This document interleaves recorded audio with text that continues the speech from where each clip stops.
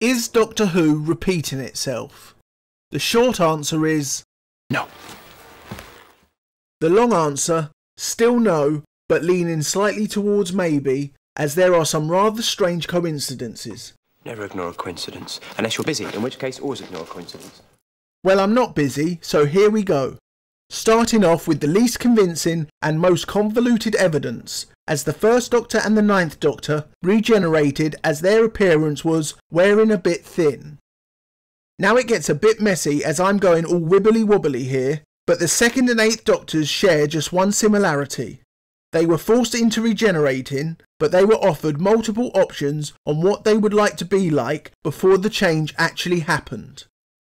Now I know the Eighth Doctor isn't technically a NuWho Doctor, but he shares a lot of the same characteristics, and out of his 2 live action appearances, the only one that was actually filmed during the show's production was in the NuWho era.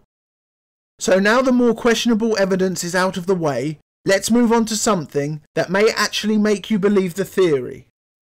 The 3rd and 10th Doctor shared quite a bit in common. Most of their stories were set on Earth, with roughly a third of them happening off the planet. In their first episode they went up against the Nestene and the Autons. The next villain featured with previous appearances on the show were the Daleks. They didn't come face to face with the Cybermen, but both Doctors had episodes in which they made cameos. The first person to travel through time and space with the 3rd Doctor was Jo Grant, a young, attractive, wide-eyed 19-year-old woman. The first person to travel through time and space with the 10th Doctor was Rose Tyler, a young, attractive, wide-eyed 19-year-old woman.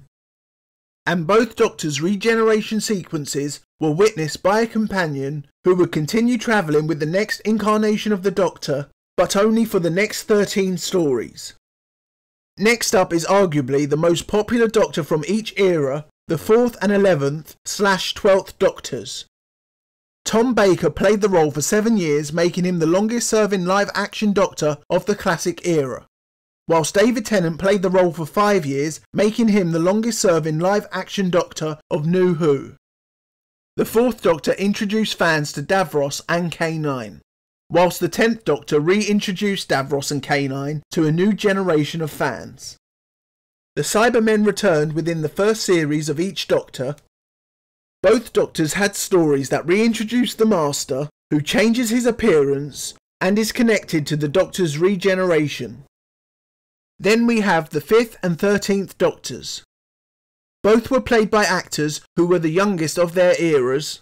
Both incarnations lasted for only 3 years.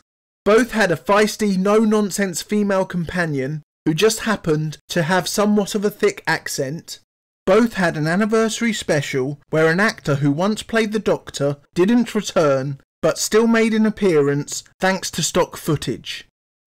Next up are the 6th and 14th Doctors. Their personalities can be summed up in one word: rude. Sure, you could say the First Doctor could be labelled as rude, but there was always a mischievous side to his character, whereas the 6th Doctor was arrogant and the 14th Doctor suffered from unfunny comedic writing. Another trait I've noticed with both Doctors is their need to relentlessly insult their companions.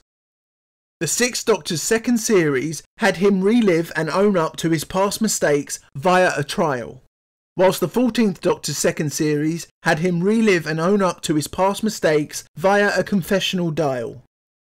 The 6th Doctor was forced into his trial after Peri was supposedly killed, only she survived.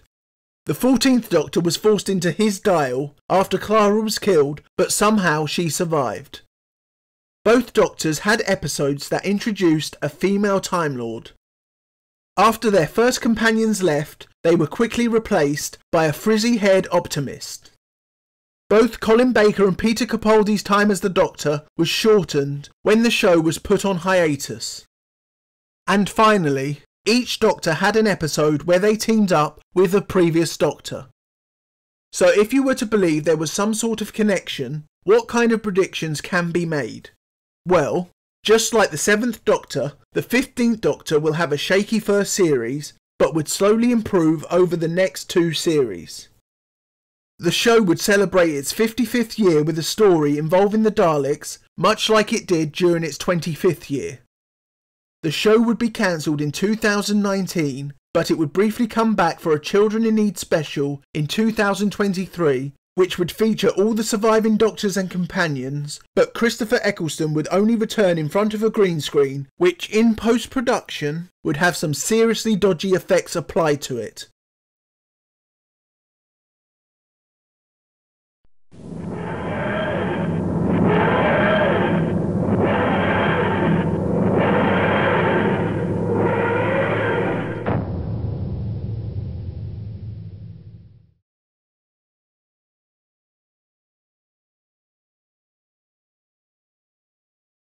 Is Custom Who repeating itself? Yes. Yes, it is.